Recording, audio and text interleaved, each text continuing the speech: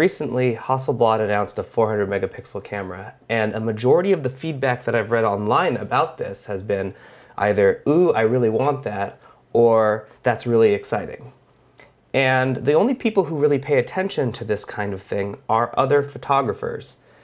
But the use cases for 400 megapixels are so limited that I don't understand why we're praising Hasselblad so broadly for it. I like resolution, but at a certain point it doesn't make any sense, and I'm getting real sick of the megapixel wars.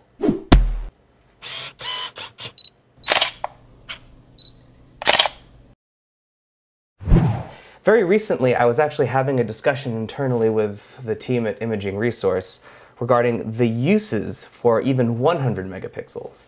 I have several 100 megapixel photos that I've taken, and I still, to this point, could not figure out what I was going to do with them. Like, what was the benefit of having that much resolution? And the more we chatted, the more I realized that one of my favorite photos that I've ever taken was with a 100 megapixel camera. But the place that I show it the most, the place that I see it the most and show it to other people, is here on my phone.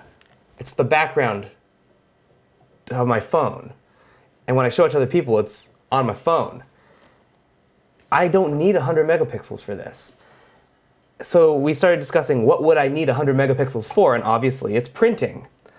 But most prints that you'll see, you do yourself or anywhere else, they're, not humongous. Like they don't need to be that big, like 11 by 17, 17 by 22, whatever. Then other people will say, well, what about billboards or walls? To which the response is, you actually don't need that much resolution for something like a billboard because it's not meant to be viewed very close. The farther away you are, the less actually resolution you need. The pixels can be larger. So when you have a 100 megapixel camera, the only use case I could think of for that kind of resolution is to print it enormous and also choose to view it from extremely close. So then we started talking about, well, let's try that. How big can we get a print and how close can you view it? We did some research, and of the many print houses we could have gone with, we decided on Whitewall for a couple reasons. One, we had heard nothing but great stuff about their print work, and everyone that we talked to that did printing through them loves their stuff. And two, I personally saw a print at a trade show a couple of years ago, and also this last year at Photo Plus, of that they call HD, Ultra HD print.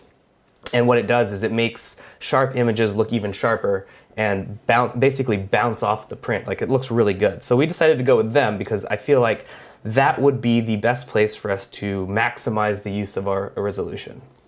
But when we looked on their website, we didn't see a size that really jumped out to us as being truly massive. So we called them and asked what was the largest print they were capable of making, the biggest print that their printer could give us edge to edge.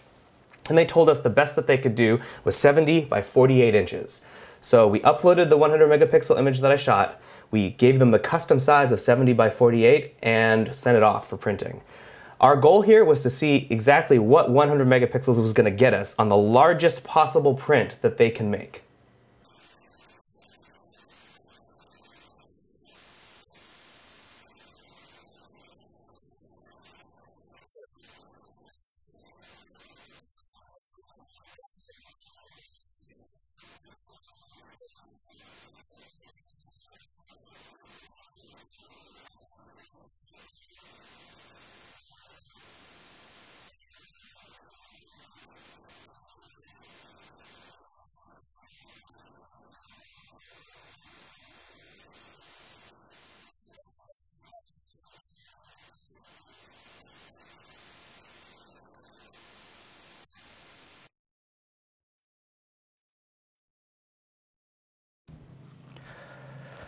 Pardon the notepad, we got a lot of numbers to go over here. So this is the final finished hung print.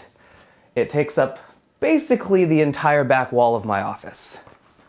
This file here that was used to print this at 100 megapixels was 11,608 by 8,708 pixels.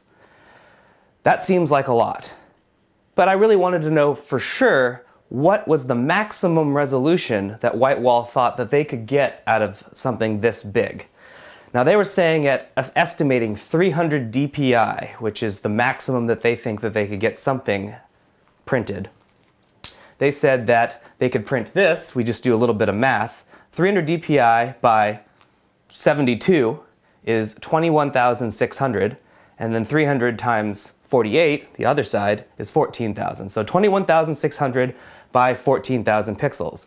Now, since I only had 11,600 by 8,700 or so, you would think, okay, yeah, that's what you need 400 megapixels for.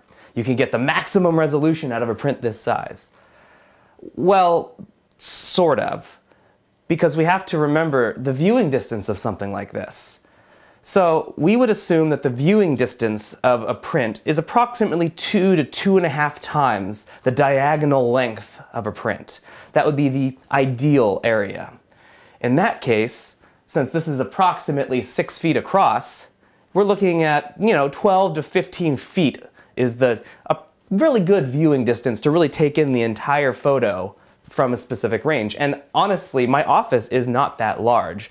I think what we're looking at here is maybe 10 feet from where I'm sitting to the camera, and this camera is much wider than the human eye. So this is actually a little closer than you would expect, and at 4K resolution you should be able to get a good idea of how this looks, minus the glare from the window over there. So if that's the maximum resolution, but the viewing distance is so far away, well then what would the minimum resolution be?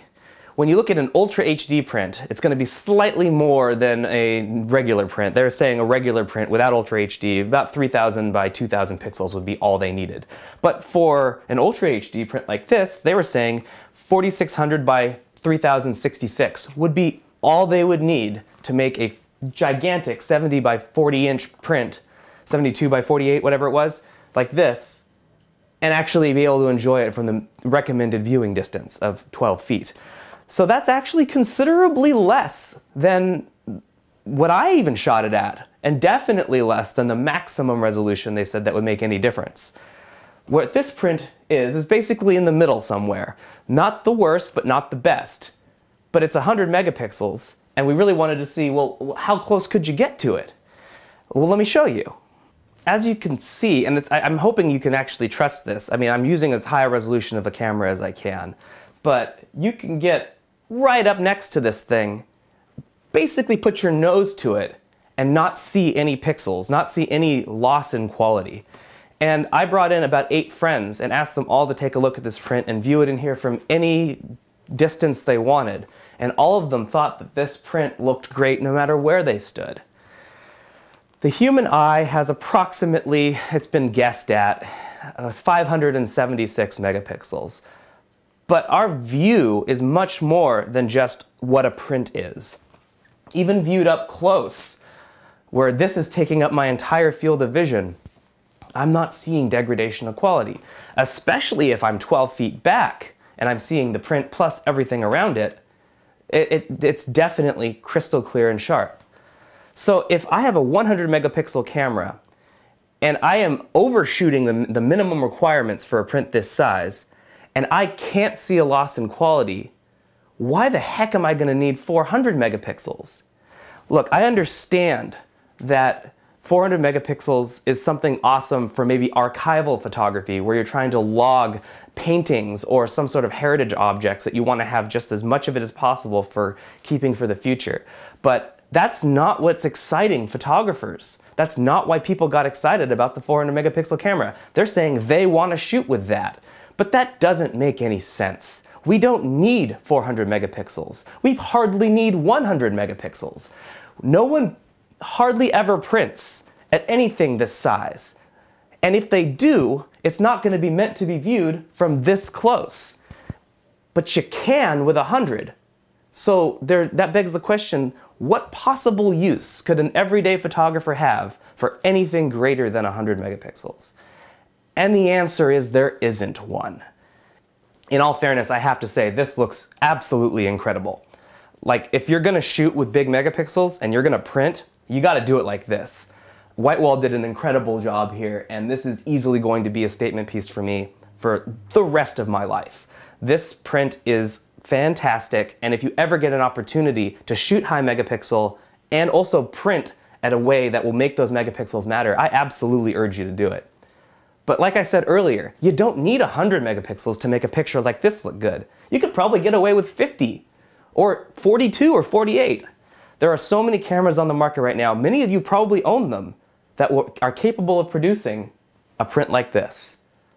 So let's stop fawning over massive megapixels and start putting a lot more of our praise into camera achievements that matter.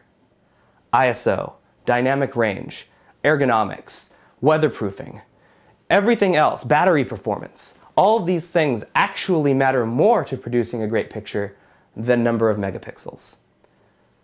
So earlier I asked, what the heck do you need 400 megapixels for? Hell, what do you need 100 megapixels for? Almost nothing.